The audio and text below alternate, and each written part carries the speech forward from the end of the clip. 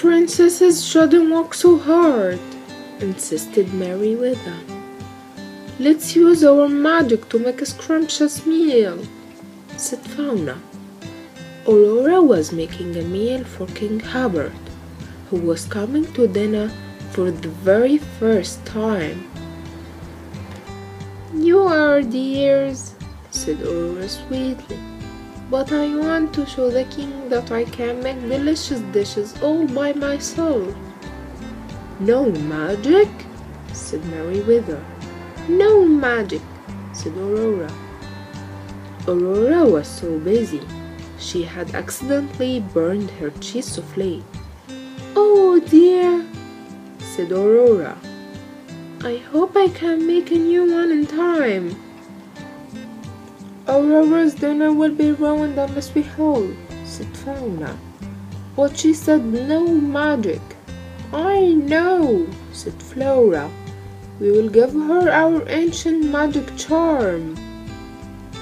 If Aurora carried the lucky charm, nothing could go wrong. But she could still cook herself.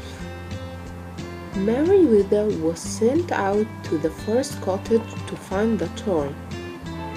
And be quick, ordered Flora.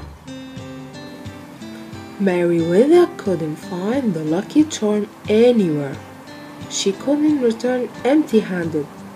So she grabbed the lid of the tea kettle and flew off to the palace. At the palace, Flora and Fauna were waiting for Merryweather. Do you have the charm? asked Fauna. Yes, of course, muttered Merryweather nervously.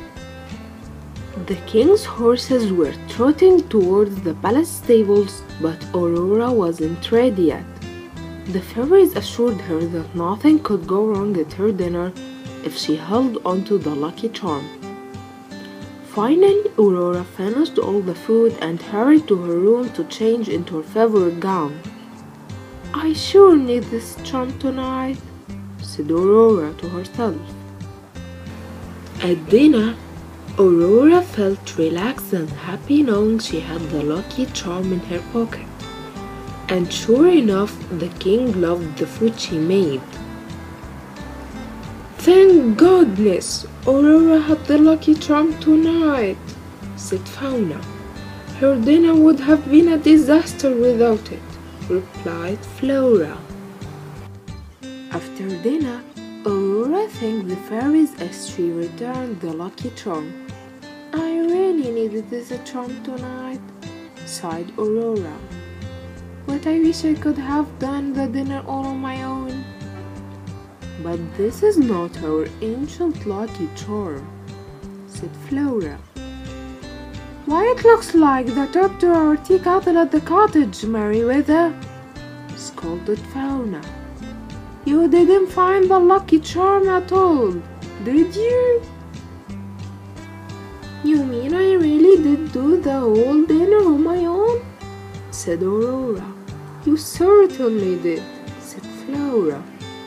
This is just a silly old teapot lid. How wonderful, said Aurora as she spun Merryweather around the room. Thanks for watching. Nada Ibrahim.